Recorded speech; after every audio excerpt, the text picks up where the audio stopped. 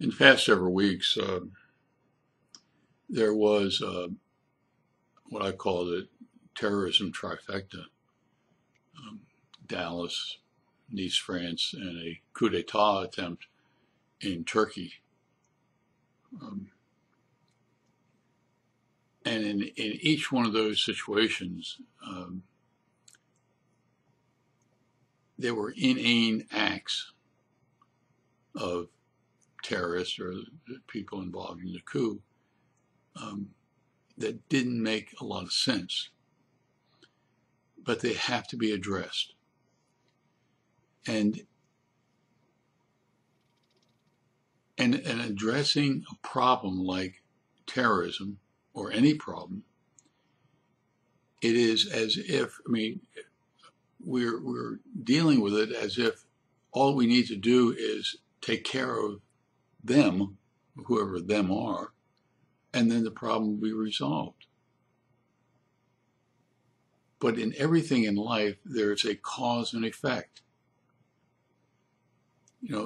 If you mistreat people in one way, there will be some retaliation in another way against you.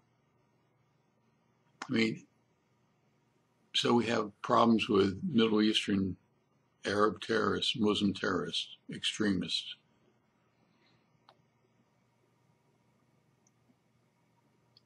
I'm not supporting their extremism. I'm not condoning it.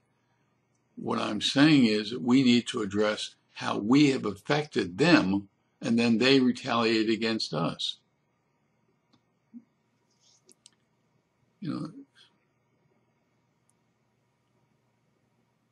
It's an interesting, kind of a silly analogy, but why aren't the Norwegians or the Brazilians, or name a country, why aren't they against us?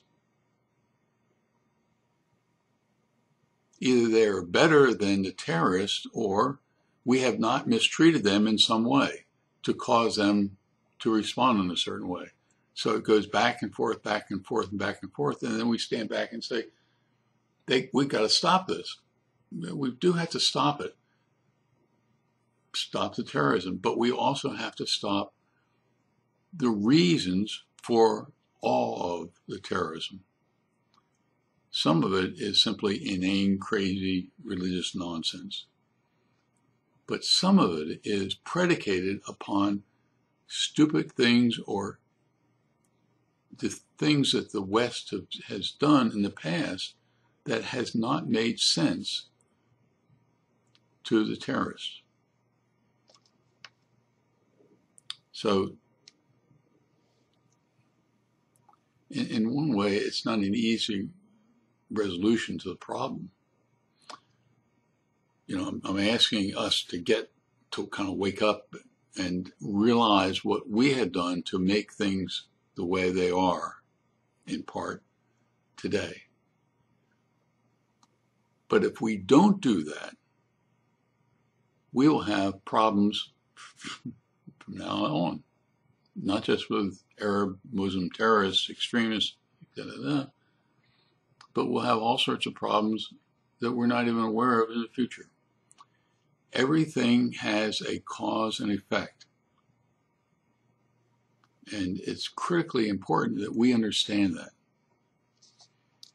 So, thank you for your time, watching and listening to this video and reading this essay.